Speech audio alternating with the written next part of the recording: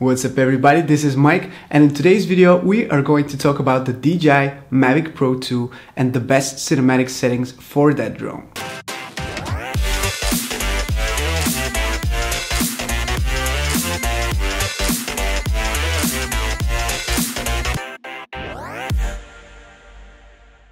I've been flying this drone for the past week every single day, and I think I have managed to gather enough impressions of that drone so I can compile the best settings for you guys so you don't waste your time checking out different things and maybe give these settings a try to see if you like them or not. But before I even start talking about these settings, don't take my word for it, just watch this video and see if you like it. This has been made with the settings that I'm going to talk about. So enjoy this short video.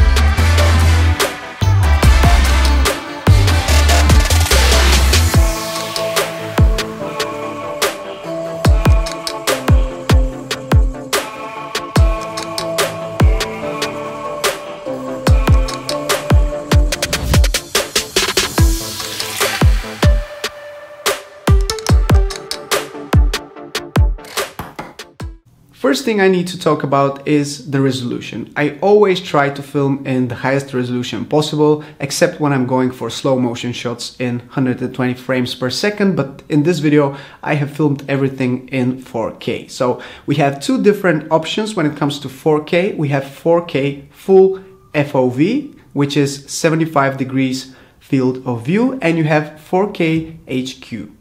The difference between the 4K HQ and the 4K full FOV is that in 4K HQ you are filming in 55 degrees field of view, so your field of view is a bit narrower, but your video is in 10-bit. In comparison, 4K full FOV films in 75 degrees, so you have a wider field of view, but your video is in 8-bit. However, I haven't really noticed a very noticeable difference, so I think my personal preference is to keep switching between the two until you are satisfied with whichever shot you're going for. So if you have something that needs a larger field of view and you want to capture something wider, then pick the 4K full FOV, and in case you don't have any wide objects that you want to capture, then you can experiment with 4K HQ. Next, I always film in 24 frames per second because that is the most natural look for the human eye and it's the most cinematic in my opinion. So I prefer to shoot in 24 frames per second instead of shooting in 30 and then editing in a 24 frames per second project. Just much easier for me to keep everything in 24. When it comes to color profile, I always shoot in D-Log-M and then I color grade in post. I just don't like the HDR and the normal color profiles. They're just not working well for me. So I have made a LUT that I'm using for color grading the D-Log-M footage. You can check it in the description below. It's made by me, so hopefully you guys enjoy it. You can buy it if you want to support me, but if you don't, it's still fine. You can still achieve some great results by color grading yourself. It's just something that I'm using and I want to share it with you. So once again, it will be linked in the description. The next thing that I'm going to talk about is the camera settings, and more specifically the ISO, the shutter speed and the aperture. With the Mavic Pro 2 we have a variable aperture, so that's great because you can adjust the aperture depending on the exposure that you're going for. So I have a couple of settings that I'm always keeping on, and that is shutter speed at 50 because I'm shooting in 24 frames per second and you need to have double your frame rate as your shutter speed to achieve the maximum cinematic results. I have the ISO set at 100 because you need to have the lowest ISO possible to avoid any graining or low resolution looking footage. And then I play with the aperture in order to achieve the best exposed shot. We have the option to go from f2.8 to f11 on the DJI Mavic Pro 2. So I start going from 2.8 to 11 to see which aperture is going to expose my shot properly. In most cases, if I'm shooting in sunny weather, it goes all the way to 11. And in case the shot is still overexposed, then I can allow myself to adjust the shutter speed just a bit until the shot is properly exposed. So don't be afraid to adjust the shutter speed. Not every single time you will be able to have the shutter speed set to 50 or 60 and then expose your shot properly. Sometimes it's too sunny, you have a lot of light, so you need to adjust the aperture and the shutter speed if you don't have filters. If you do have filters, you will be able to play with both of these and set them up correctly. But for now, since we don't have filters, I will be getting the Polar Pro filters very soon and the Freewell ones as well. But for now, I don't have any filters, so I need to do these changes manually.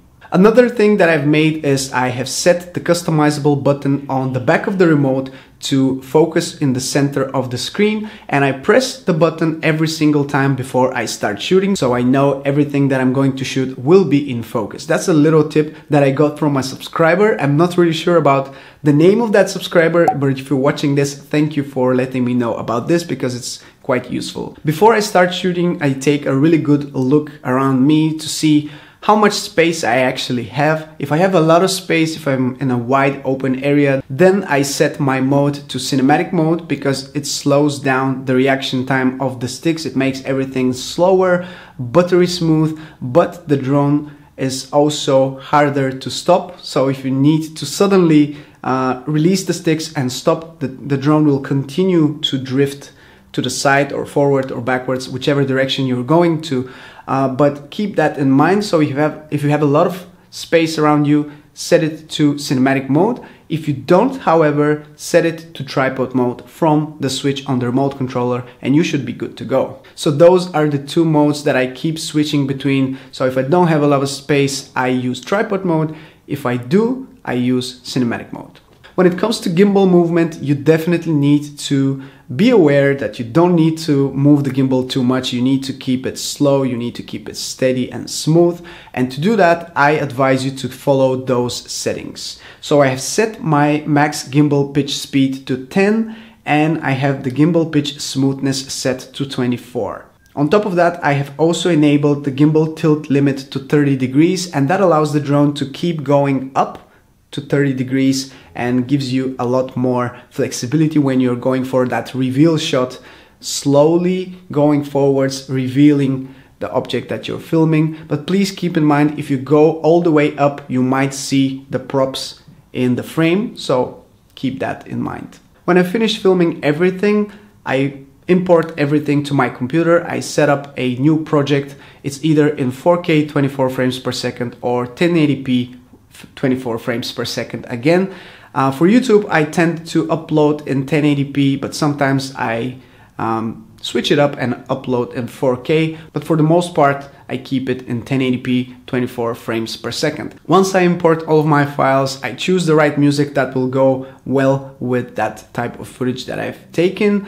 I cut all my clips to fit the music and fit the mood that I'm going for, and then finally I color grade it. Once again, I color grade with my own LUT that I've made for the D-Log M color profile. It's quite useful and it gives so much saturation, so much pop into the footage. It makes a huge difference and I will link it below in the description if you want to check it out for yourself. It's just $5. And that's pretty much it. It's a simple process, but it takes time to get to this point where you know what you want from your drone, you know what to expect from that drone.